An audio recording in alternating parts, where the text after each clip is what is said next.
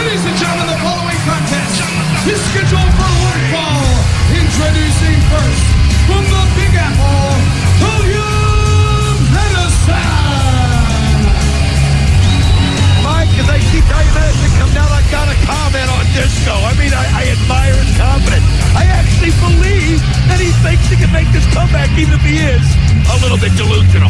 Still wondering if Sting will answer Kurt Angle's challenge for a world's title rematch. Of course, Angle made that challenge under different circumstances that were pre the Nash Jackknife Powerbomb. And her opponent, residing in Tokyo, Japan. She stands 6 feet 1 inches tall and weighs 272 and 3/8 pounds. She is Awesome. We have termed it a jaw-dropping debut.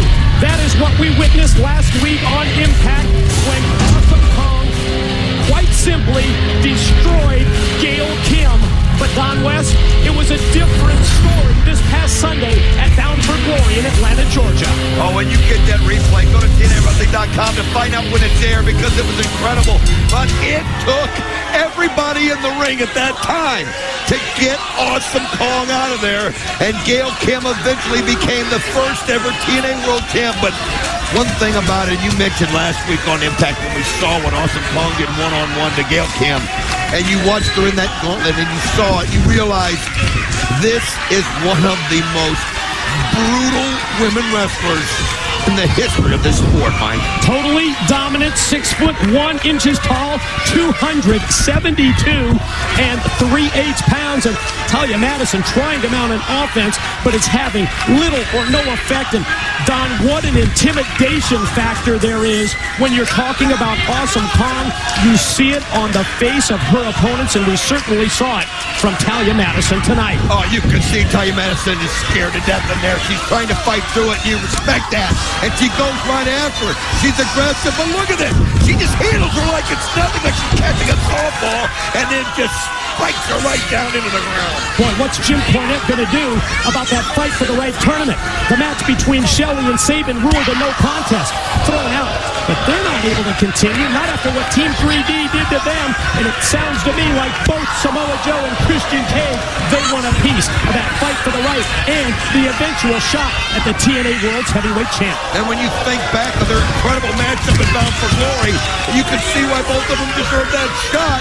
But Jim Cornette's going to have to make a decision. It's Awesome Kong just having her way. Oh, man.